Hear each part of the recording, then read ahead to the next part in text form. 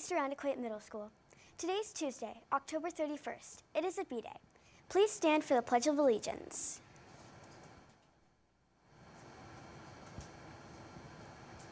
I pledge allegiance to the flag of the United States of America and to the republic for which it stands, one nation, under God, indivisible, with liberty and justice for all.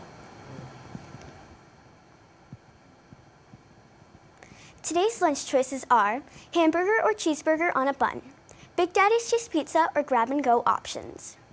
Today's voice lessons are 6th grade alto 1s, first period, 6th grade soprano 3s, third period.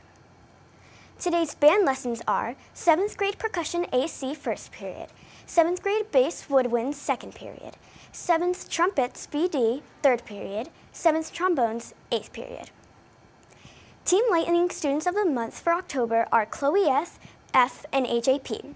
Stop by room 245 to see Mrs. Hess for our thank you reward. Congratulations to most improved 8th grade Lightning Students of the Week, Andrew B. and Richard L. Please see your first period teacher for your certificate and prize. Keep up the good work.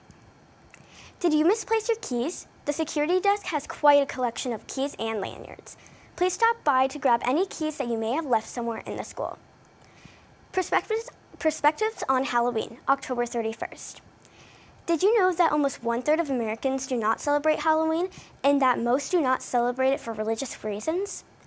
While many Americans believe Halloween to be a secular holiday about dressing up, having fun, and eating candy, Halloween has actually pagan and Christian origins that date back to the ancient Celtic festival of Samhain. On this date, which marked the end of Celtic calendar, the ancient Celts believed that the dead returned to walk the earth.